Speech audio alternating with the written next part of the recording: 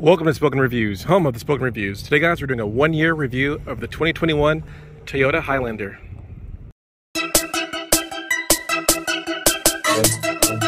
Okay, we're going to start looking at the window sticker. So this is a 2021 Toyota Highlander V6, all-wheel drive, XLE trim package. As you can see, it's pretty much base besides the all-wheel drive.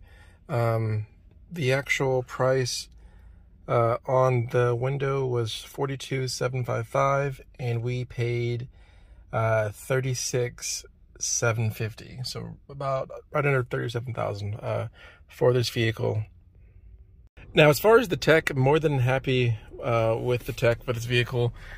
There was an option for the higher trims to get like the bigger screen. So basically, where this cuts out would have all been screened, but it wasn't worth it for me at the time. I knew I didn't want the vehicle for that long. I kind of wanted to just, for 1 to 2 years. So I didn't want to spend a bunch of money there, and I figured I would stick with the things that gave me the best resale value.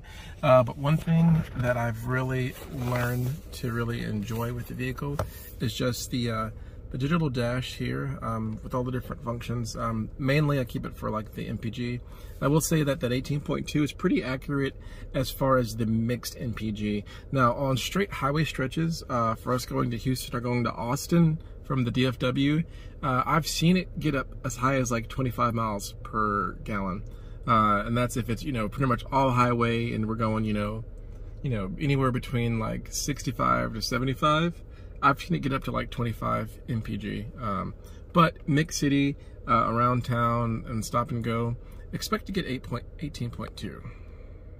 And when we look at the sticker, it says a combined of 23, which I think is extremely generous. Again, what I'm seeing is like 18.2 and it's saying 20 for the city here. So yeah, I could be a little bit of a, quick driver. But I think it's pretty far off on that. So again, if you're curious about what you're going to get after a year of driving it, the vehicle's broken in, expect to get in the city 18.2, and then on a highway in long stretches, best case get like 25. It's rare that you're going to see 27. You'd have to be going like 55 miles an hour to get 27. As far as the looks, I still love the looks of the Highlander, even after a year. I think it's one of the best looking 3-row mid-size SUVs out there. And really what you're getting is that Toyota reliability. Can't beat it. The reliability and the resale value. I think Toyota, that's what they're known for. A big reason why we ended up getting the all-wheel drive is we had the ice storm and the DFW in 2020. And also we had it again in early 2021 after having the ice storm and kind of being stranded at our house, not really being able to get out and about. We decided that, hey, we needed to get all-wheel drive vehicles and four-wheel drive vehicles for our home. So that's one of the reasons why we got that. The tires have been fantastic. These open country Toyos are absolutely fantastic. I've had to replace one tire. And that's because I hit a nail. So again, we're in our new neighborhood. I hit one nail. But besides that, everything's good. I did actually lose this piece, and we have a replacement. Basically, one day the wife came home and was like, "Hey, this piece is missing." But we do have the replacement that we got off of eBay, so I'll pop that on there. No big deal. But that was kind of weird. And whenever I started looking on forums, apparently that's something that kind of happens often. So whether it's car washes, whether it's people bumping you, this is just kind of a weird design. And it, for whatever reason, it pops off. And it's pretty common out there. If you Google it, that's kind of one thing that you'll see that people talk about. That's kind of what it looks like when it's installed. For whatever reason, this piece, the design, I don't know why it does that. And if you look, it's basically, it's a bracket 1, 2, 3, 4 things that are kind of holding it there, and maybe another one right there. So yeah, kind of a weird thing, but it is what it is. So some of the small touches that we've really grown to love and enjoy are having these built-in sun visors for the kids. So we have a 3 and a 1-year-old, and just things like that that Toyota thinks about makes a huge difference and really, makes the vehicle more livable for the family. Also, the back seat space The space back here is amazing. Also, love the fact that the air vents are here because it blows right on the kids. I've seen some other cars that have the air vents, like I think the Telluride and maybe the Volkswagen have them here, which is also good, but I do prefer having the vents up top. Our Tesla, love the Tesla, but the vents are down here and they really don't blow that well for the kids. So the reality is that it can get kind of toasty in the back for the kids. So having the vents high, to me, is probably the best situation. If you do have adults back here, it's cool that they can control their own air, so people don't have to, ask you, hey, change the air, lower it, I'm cold, I'm hot, whatever. They can do it themselves. And you do have the USB plugs down there. But overall, I think the back is a pretty pleasant place to be. The headroom, it's decent. Whenever we were shopping, one of the things that we looked at was the Volkswagen Atlas, and that was basically our second choice. The headroom there was like, way better. So like, if I have, 3 inches of headroom here, and the Atlas, it was like an extra, 4 inches. So that's a reason why we wanted that vehicle, but then we knew, hey, the resale value, and just that we weren't 100% sold on keeping it for a long time. So yeah, the resale value went over, and just the fact that we were kind of really curious to first time Toyota owners, always heard amazing things about Toyota's quality. So we were just kind of wanted to give it a try, and it's been amazing, but there were some things that we did, feel like we had to, kind of give up on to get it, but overall, fantastic. Okay, the cargo space and the Highlander, again, another reason why we picked this one. It's been fantastic for us to, carry the strollers and luggage and all the stuff that, required. Like sometimes we'll bring up the pack and play and a stroller, plus the luggage. Way more than enough space, and it's a lot of space for a midsize. Also, third row seats have been fantastic. We've only used the third row seats, I think, twice, which is kind of funny. So once my wife, she had a work trip, so her and her coworkers, they drove the Toyota from Fort Worth to Austin for like a conference, and she was able to kind of get some extra coworkers in the back seat. And then once when my parents were in town, I think we went down to the zoo together, and we all kind of piled in. So it's really cool to have the third row, but I will say that it's a small third row. So you can pull the seats up to get more space, but it is kind of small and cramped. So I wouldn't necessarily recommend it for like big adults, mainly for kids and like really petite adults you can get in the third row. But yeah, I wouldn't necessarily want to be back there. I've sat back there once just to kind of see how it felt, and it was pretty tight. So it is what it is. The fact that they offer that, it's awesome. And the fact that whenever you do have the third row in there, that it's super, small, right? So it doesn't take up a lot of space. So it's a cool bonus. I definitely wouldn't, get it planning on using the third row all the time, but it's cool to have it in a pinch, right? But if you need, permanent third row access, you need to get a full size, not a mid size, or not this mid size. As far as maintenance in the first year, really like 18 months, 24,000 miles, no maintenance, only the oil changes, which were free. So they give you 2 years, 24,000 miles of service, which really, since they use synthetic, it's only 2 oil changes and the tire rotations. So the only maintenance, again, was the oil changes, which was free. We had to replace the tire because we got a nail and we couldn't patch it.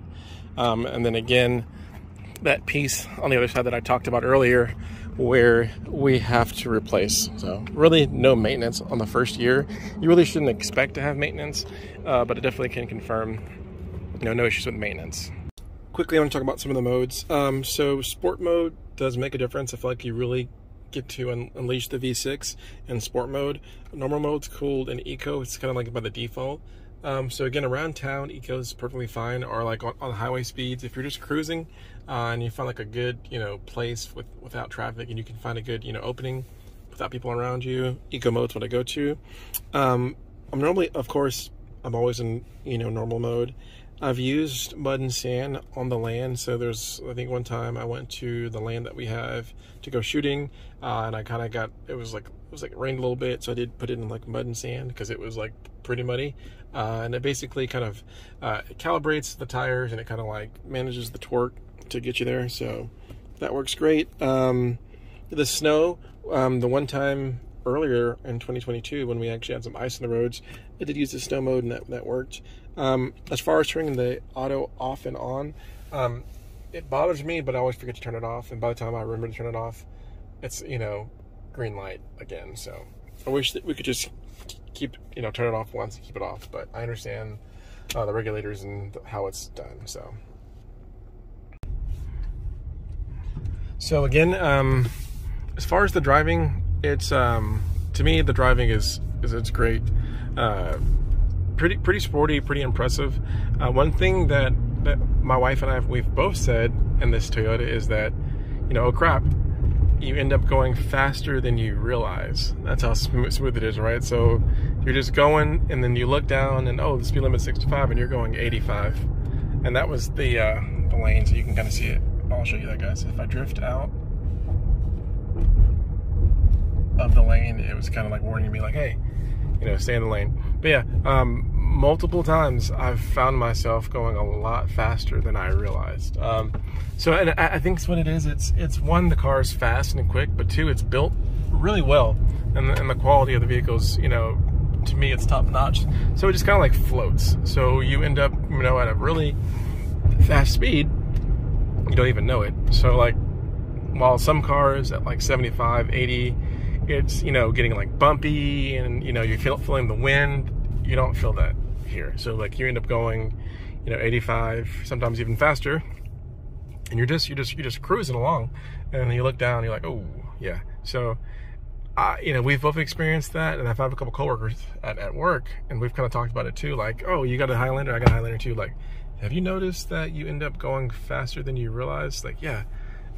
So to me, again, that's a testimony to just the overall build quality of the vehicle. Again, it really reminds me of a luxury vehicle, the way it rides. I think this XLE trim, for what it is, like you can see on the higher trims, you're gonna get like stitching, but to be like a moderate, you know, like this is like a middle class trim, right?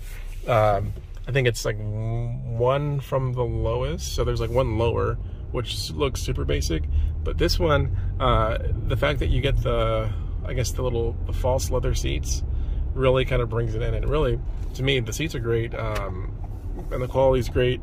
The way it's set up, in all reality, especially with small kids who are always like spilling stuff, it makes it a lot easier to clean up. And with cloth seats, they probably stain pretty quick.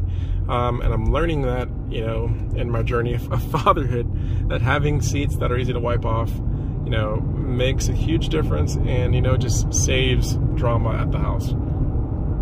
So what I want to do is I just want to let you guys hear some of the road noise, and I'm going to get up on the highway. I'm just going to take one exit because I do have to put some gas in the Highlander. But I want you guys to kind of like get a feel for it as much as you can on camera, what it's like to be behind the wheel.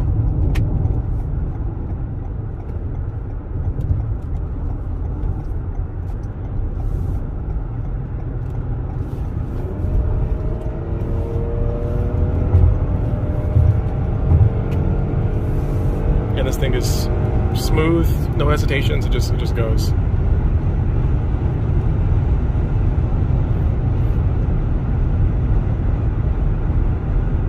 I've never been in a situation where I felt like I needed more power, which again, to me, it's a testimony to just the quality of, you know, the vehicle, the engineering, and the balance of the 300 horsepower and the transmission and the suspension.